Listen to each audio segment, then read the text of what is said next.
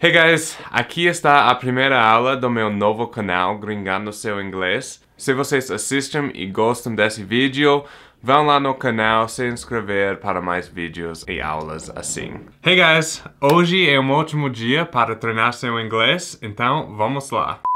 Friends é um seriado tão popular aí no Brasil quanto aqui nos Estados Unidos. Então eu decidi fazer um vídeo, primeira aula aqui no canal, porque imagino que tem bastante pessoas aí, os brasileiros, que não entenderam as piadas do Friends a primeira vez de assistir. Eu vou tentar explicar o inglês que eles usaram nas cenas e também dar um pouquinho de contexto para entender as piadas melhor. Tá, nessa primeira cena, a Rachel tá ajudando o Joey se vestir e preparar para uma audição que o Joey tem o dia seguinte. But it is odd how a woman's purse looks so good on me, a man. Exactly, unisex. Maybe you need sex. I had sex a couple days ago. No, Joey. You and I sex. Well, I ain't gonna say no to that. Eu sei que existe uma palavra em português, unissex, que significa exatamente a mesma coisa em inglês. Mas a coisa que eu acho que vocês perderam a primeira vez de assistir é que ela falou unisex. Exactly, unisex. Maybe you need sex. I had sex a couple days ago. Então, a piada aqui é que o Joey entendeu you need sex, ou, em inglês, é parecido com você precisa de sexo. E tem mais uma piada nessa cena, quando a Rachel tá tentando corrigir o Joey, ela fala, no Joey, é U-N-I, ela soletra a palavra U-N-I, que é parecido em inglês com you and I, tipo você e eu, sexo. You and I sex. Tipo, você e eu vamos fazer sexo. Então, de novo, o Joey entendeu errado e isso é a piada. Oh, no, Joey. You and I sex.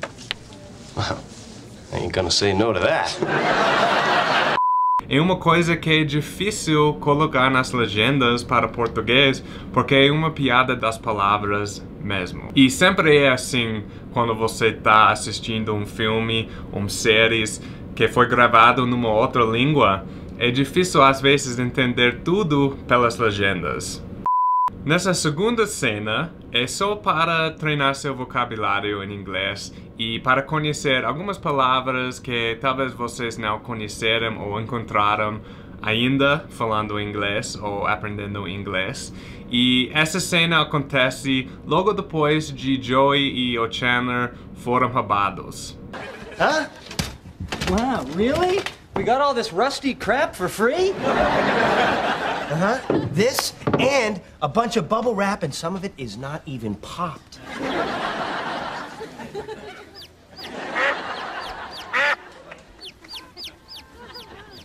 Could we be more white trash? No final dessa cena, o Chandler falou, could we be more white trash? White trash, ou tradução literal, é lixo branco. Mas eu vou tentar explicar o que realmente significa em inglês e dar mais gírias para chamar essas pessoas em inglês. E eu diria que isso é mais para vocês conhecerem as palavras e não para usarem, porque são termos ofensivos para chamar essas pessoas. É só para vocês conhecerem as gírias e não usarem. Mas são termos muito usados na cultura americana, nos filmes, nas séries.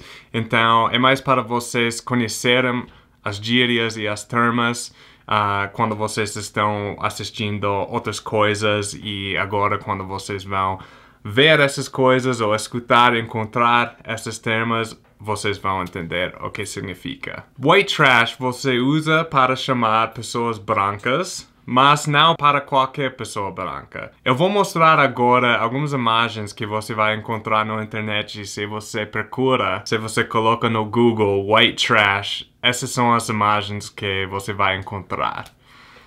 Então dá para perceber das imagens mais ou menos o que significa.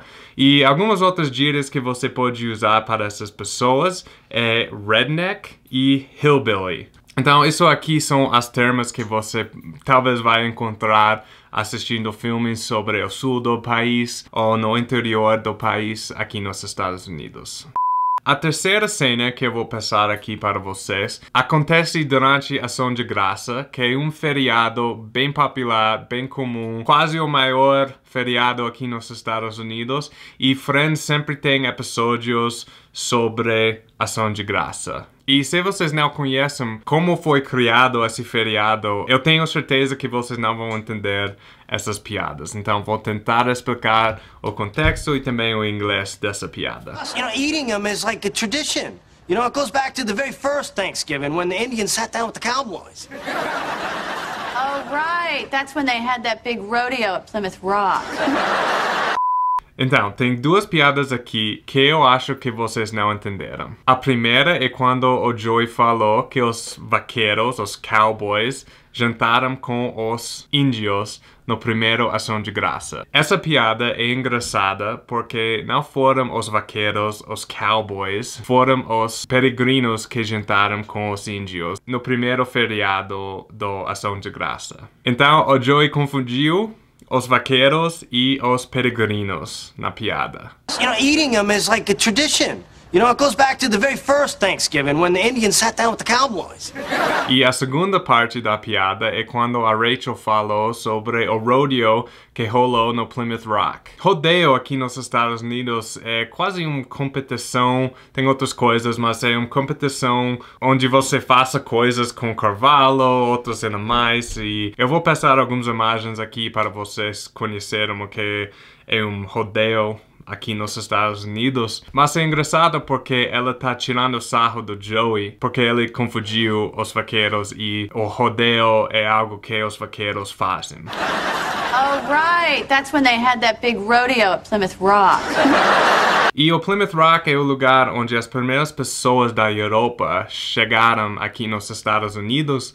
É uma parte do nordeste do país. Se vocês encontram esse feriado que realmente passa em muitos filmes, muitos seriados, sempre tem pessoas jantando durante a Ação de Graça e tudo, vocês vão saber um pouquinho mais sobre o feriado.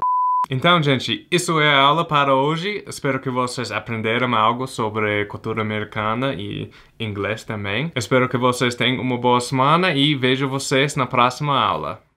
Gostou do vídeo? Não esqueça de se inscrever aqui no canal para mais aulas e dicas de inglês. E eu quero enviar um grande abraço para os primeiros padrinhos aqui no canal. E se você quer contribuir aqui no canal também, visita minha página no Patreon, onde você pode se tornar um padrinho também.